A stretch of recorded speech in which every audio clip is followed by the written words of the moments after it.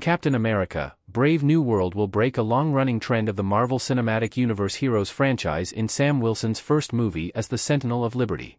Chris Evans' Steve Rogers debuted in the MCU in 2011's Captain America: The First Avenger. Since then, the hero has become one of the faces of the franchise, with Evans' Captain America trilogy being a strong contender for the best among all other MCU heroes. Following Steve Rogers' seeming MCU ending in 2019's Avengers: Endgame, Anthony Mackie's Sam Wilson is now the MCU's Captain America. Steve passing on his shield to Sam Wilson ensured that the Captain America mantle stayed in good hands in the MCU. Well, while that was his intention, Sam had to go through some challenging events in Disney Plus's The Falcon and the Winter Soldier before being able to firmly stand as the MCU's Captain America. In the end, the character prevailed, and the help of some friends was crucial in doing so. However, according to a new Captain America: Brave New World cast update, Sam will be short of a major companion in his first.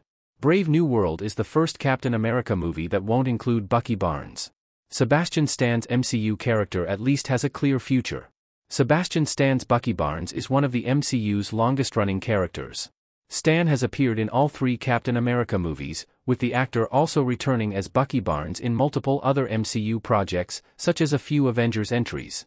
Due to his constant appearances over the years and Bucky's arc of going from hero to villain to hero again, the character has become a fan favorite. As a beloved MCU player and a Captain America franchise mainstay, it is shocking that Bucky Barnes will not appear in the upcoming Captain America: Brave New World. Speaking to Radio Times, Mackie revealed that Stan's Bucky Barnes and Daniel Bruhl's Zemo are not in Captain America: Brave New World, saying, "When they decided to go back to the movies, it is what it is, but I don't have my friends anymore, so it kind of dampens it a little bit." Bucky, Zemo, and Sam formed an exciting team in The Falcon and the Winter Soldier, so Mackie's update is disappointing. As Bucky played a major role in Evans' 3 Captain America movies, his absence from the upcoming film marks a major shift in the franchise.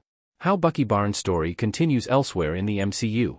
Sebastian Stan will get his MCU franchise first Thunderbolts team in the MCU's Phase 5.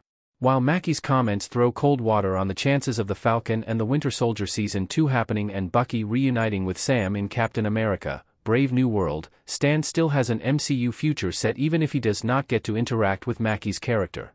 Bucky Barnes will be an important player in Marvel Studios' Thunderbolts.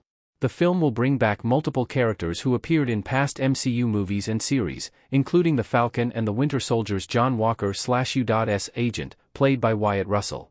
Bucky Barnes will be the leader of the Thunderbolts, and with the upcoming movie said to have abandoned a story route that would have seen the team die on their mission, Bucky could continue in the MCU for years to come.